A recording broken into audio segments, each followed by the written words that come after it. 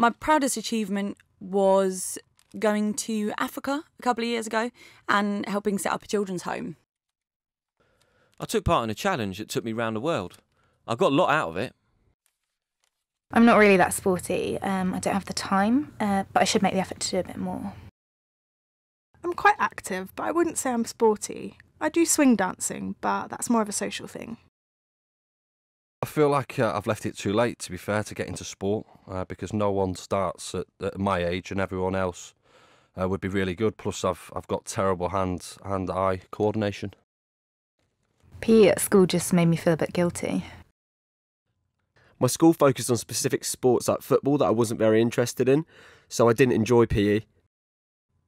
My friends say I'm creative and friendly, sometimes quiet, but very empathetic.